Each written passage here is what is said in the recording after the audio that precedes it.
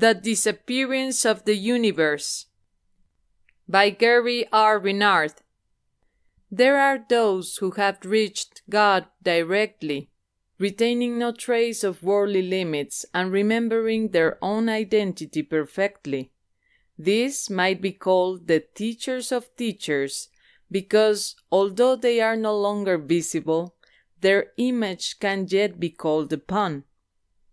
And they will appear when and where it is helpful for them to do so.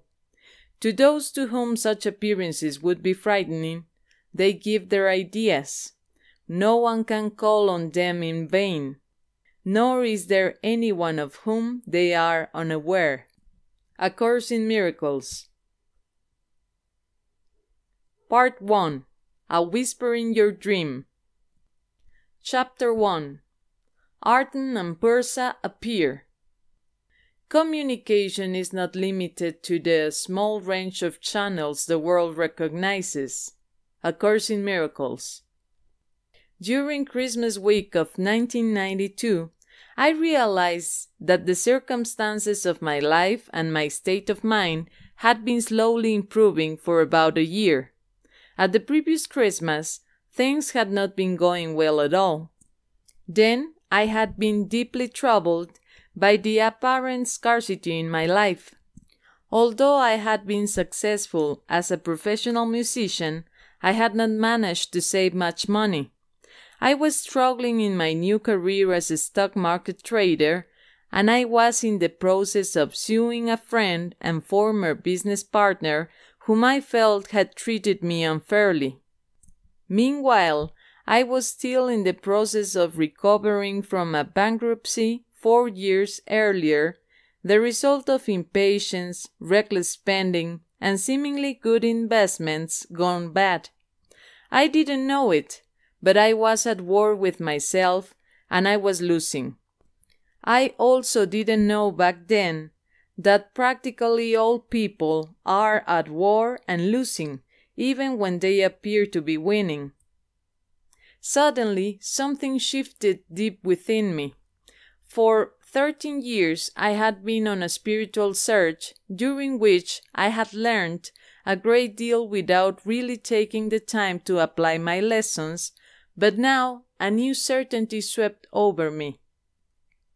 Things have got to change, I thought. There's got to be a better way than this.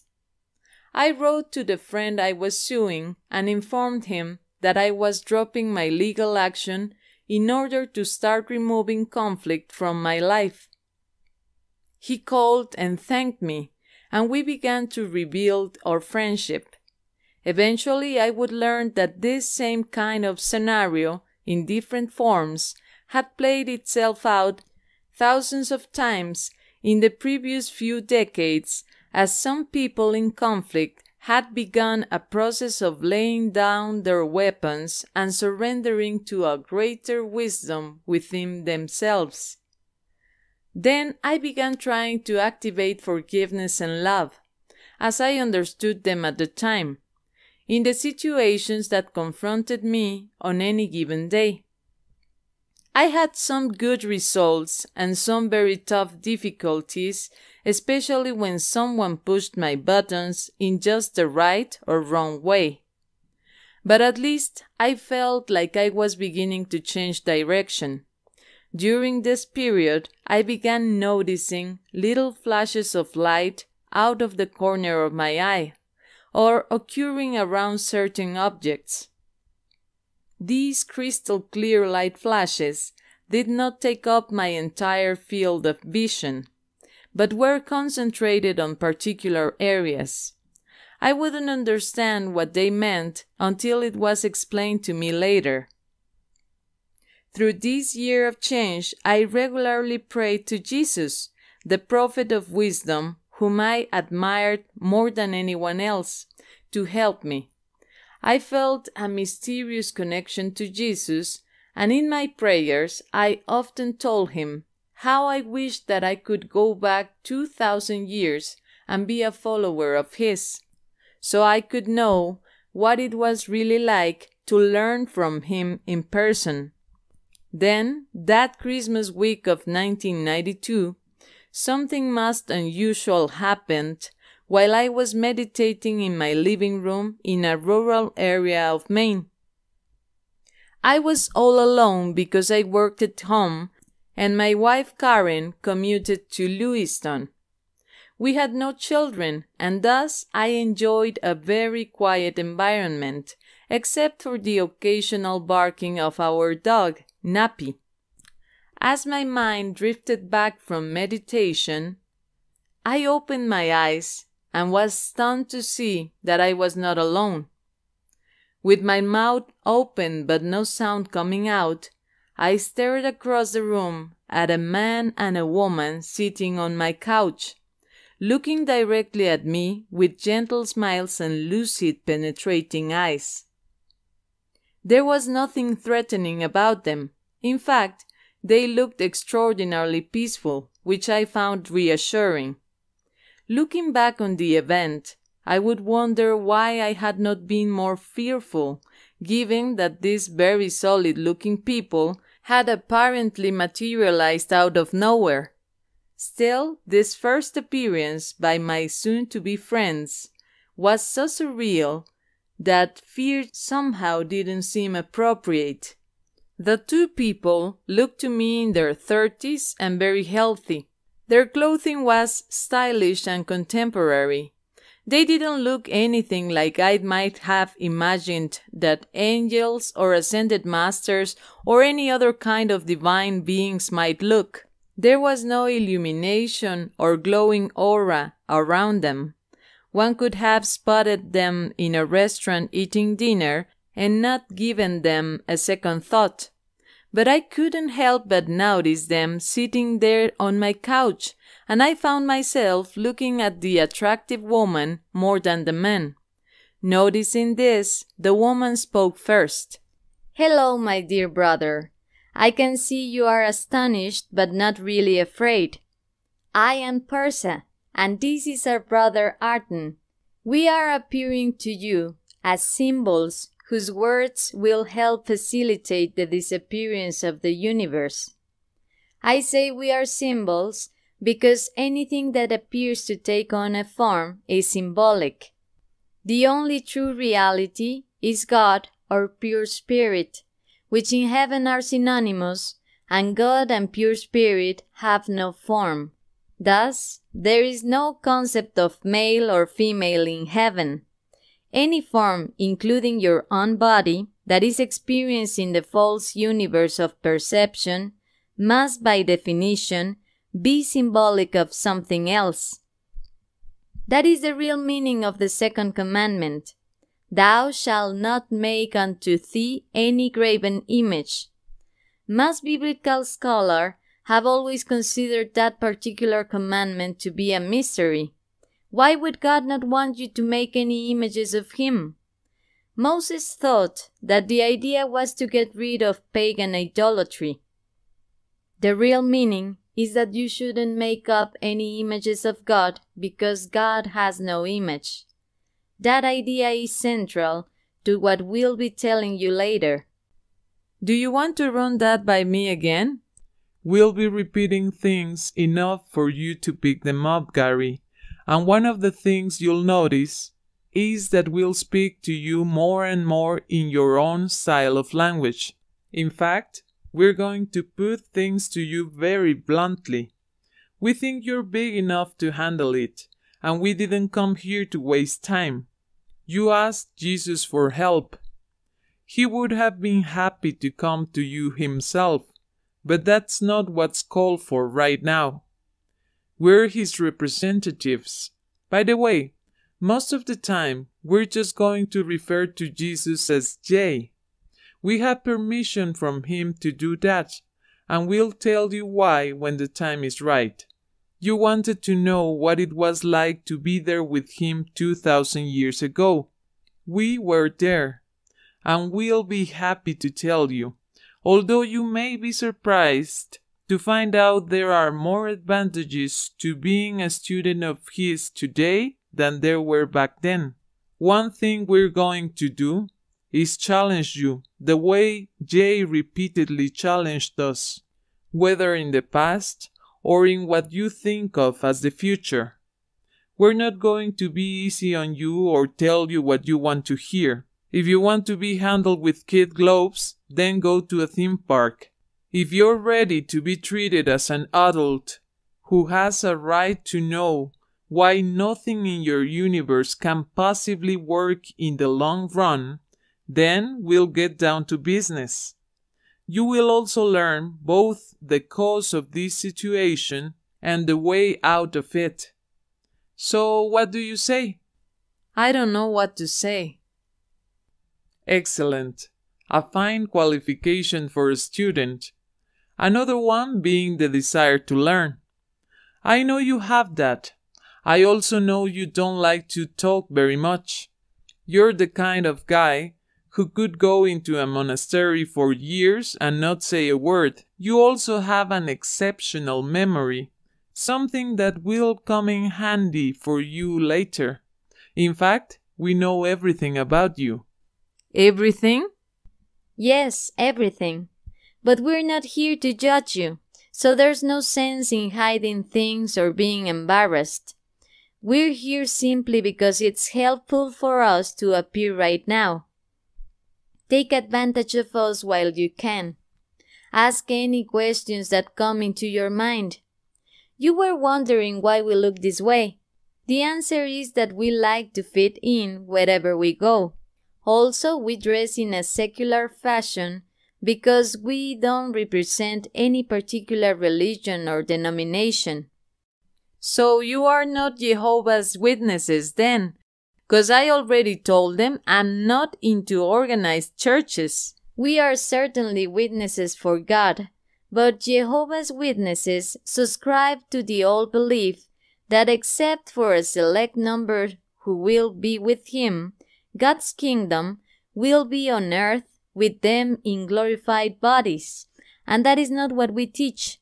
We may disagree with the teachings of others, but we don't judge them and respect the right of all people to believe what they want.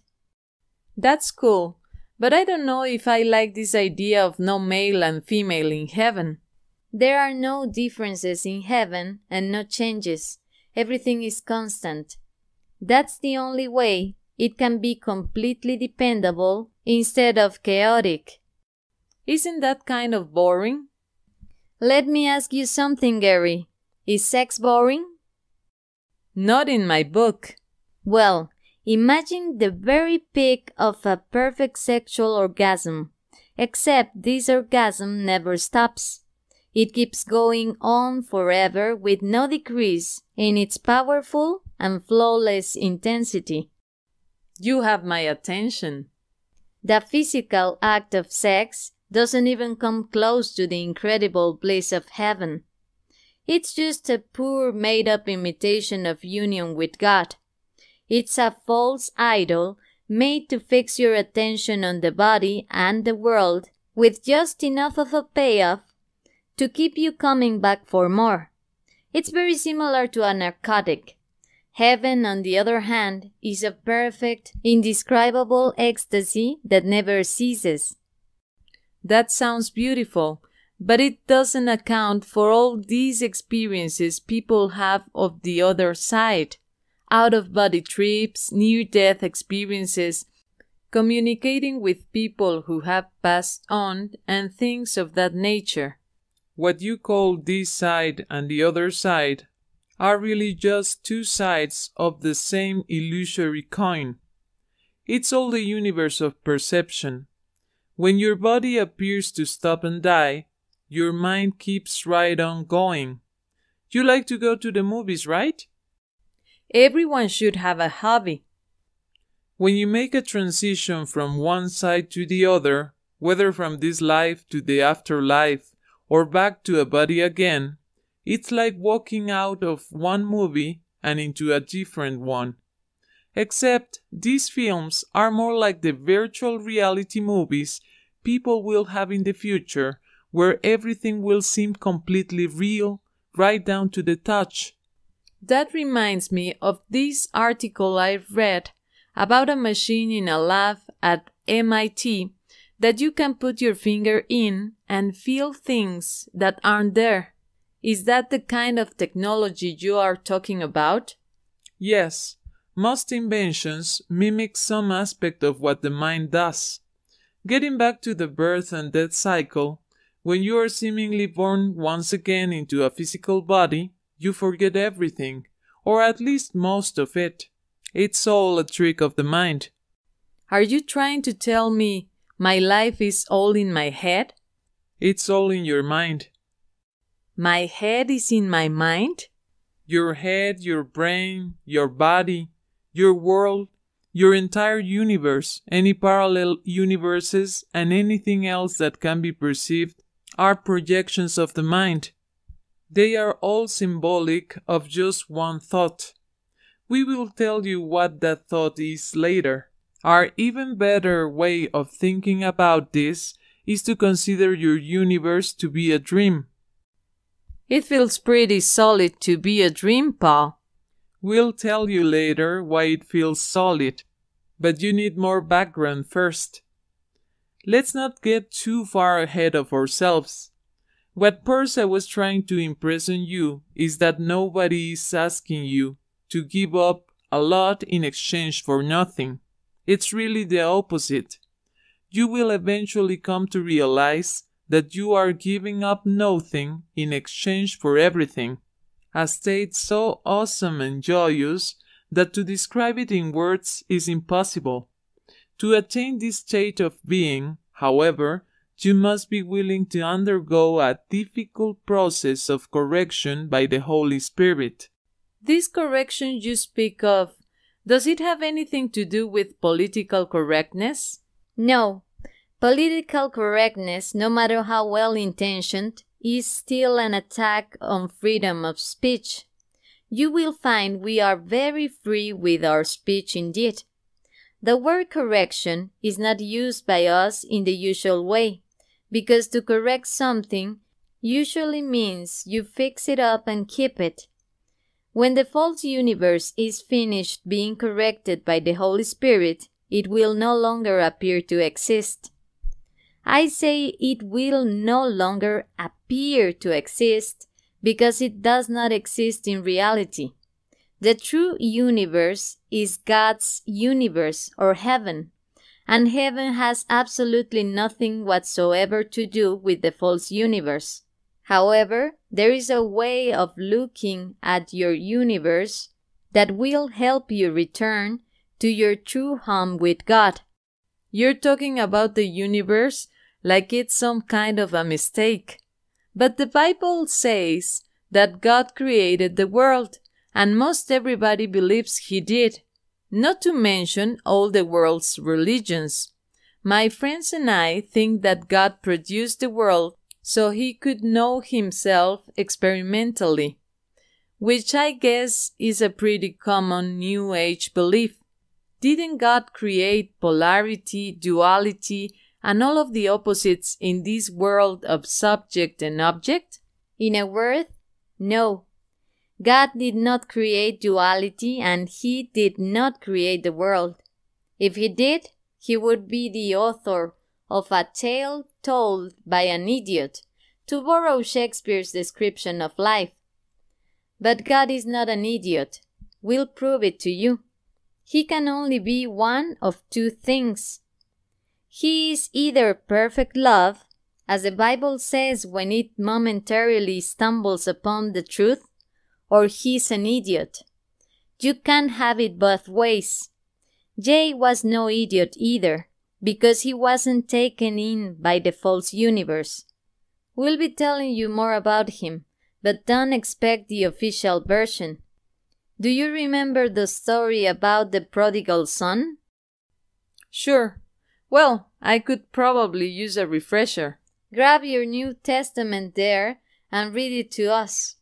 Then we'll explain something to you, but leave off the last paragraph.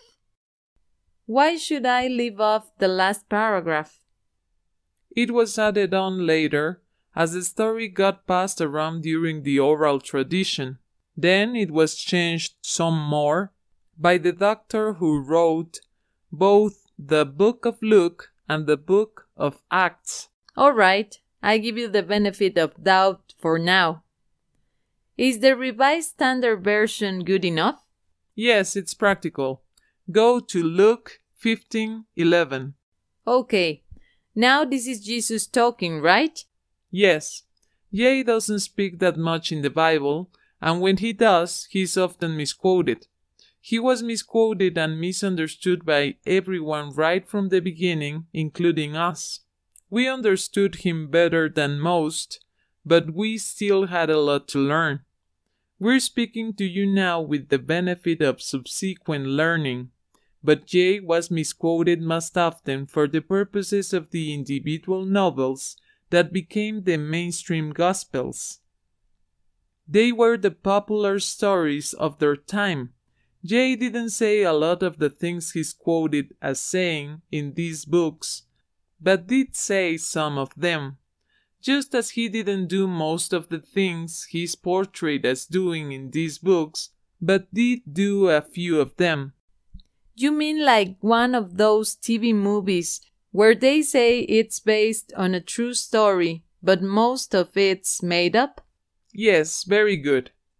The other half of the New Testament comes almost entirely from the Apostle Paul, who was a real crowd pleaser but didn't really teach the same things as Jay. None of the people who wrote the Bible ever even met Jay, except for the author of Mark, who was just a child at the time that he met him. Look at the book of Revelation. It reads like a Stephen King story. Imagine portraying Jay as a warrior leader riding on a white horse and wearing a robe dipped in blood. No, he's not a spiritual warrior, a term that's an oxymoron, if there ever was one. One more question before the story, if you don't mind. Go right ahead. We are not in a hurry. Isn't the idea that God didn't create the world a Gnostic belief? The principle certainly did not originate with the Gnostics, predating them in other philosophies and religions. As far as the Gnostic sects are concerned, they were right in believing God did not create this excuse for a world, but they made the same error that almost everybody else does. They made the miscreated world psychological real for themselves. They saw it as an evil to be despised. Jay, on the other hand, viewed the world as the Holy Spirit sees it, a perfect opportunity for forgiveness and salvation. So rather than resisting the world, I should use it as a chance to get home? Exactly. Good boy. Jay used to say, "You have heard that it was said, an eye for an eye and a tooth for a tooth. But I say to you, do not resist one who you think is evil." Not only was that a shocking and direct refutation of the old scripture, but it was also the answer to the question you just asked. To further demonstrate Jay's attitude, why don't you read the story now? All right, I'm a little rusty at this, but here it goes. There was a man who had 2 sons, and the younger of them said to the father, "Father, give me the share of property that falls to me." And he divided his living between them. Not many days later, the younger son gathered all he had and took his journey into a far country, and there he squandered his property in loose living. And when he had spent everything, a great famine arose in that country, and he began to be in want. So he went and joined himself to one of the citizens of that country, who sent him into his fields to feed swine. And he would gladly have fed on the pods that the swine ate, and no one gave him anything. But when he came to himself, he said, "How many of my father's hired servants have bread enough and to spare, but I perish here with hunger. I will arise and go to my father, and I will say to him, Father, I have sinned against heaven and before you. I am no longer worthy to be called your son. Treat me as one of your hired servants. And he arose and came to his father. But while he was yet at a distance, his father saw him and had compassion, and ran and embraced him and kissed him. And the son said to him, Father, I have sinned against heaven and before you. I am no longer worthy to be called your son. But the father said to his servants, Bring quickly the best robe, and put it on him, and put a ring on his hand, and shoes on his feet, and bring the fatted calf, and kill it, and let us eat and make merry. For this my son was dead, and is alive again. He was lost, and is found. And they began to make merry.